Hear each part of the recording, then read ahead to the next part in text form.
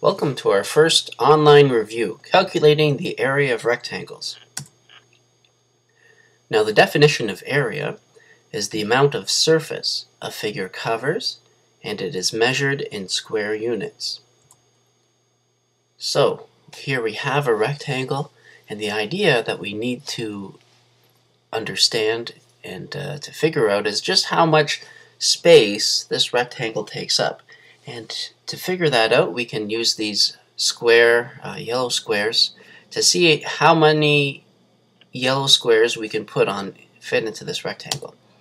So here we have 1, 2, 3, 4, and so on. And remember, as you put in your squares to fill up a rectangle, to fill up the space, the squares have to all be side by side, and they can't be overlapping.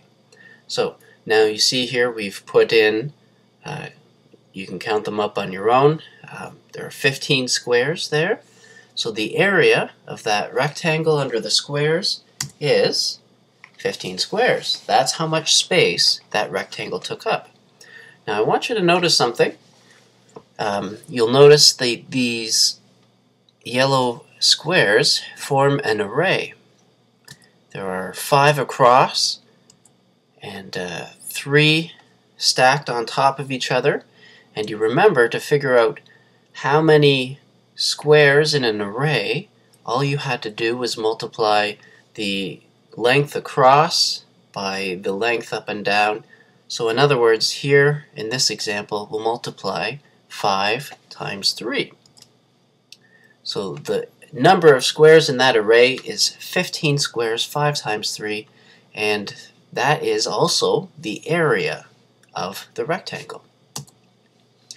Now, you don't want to measure the area of rectangles using the squares every time. We need a faster method, and so what we can do is just imagine that we put an array onto this rectangle here.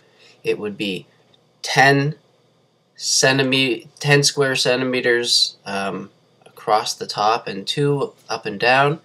And to find the area of this rectangle, it's just going to be the length times the width.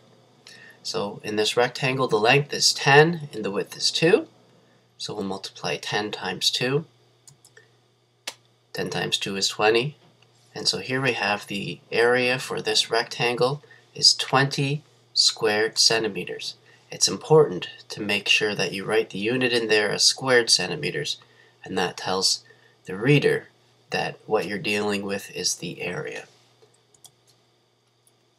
Well, good luck with your questions, and have a great day. We'll see you in class tomorrow. Thanks for coming by. Bye.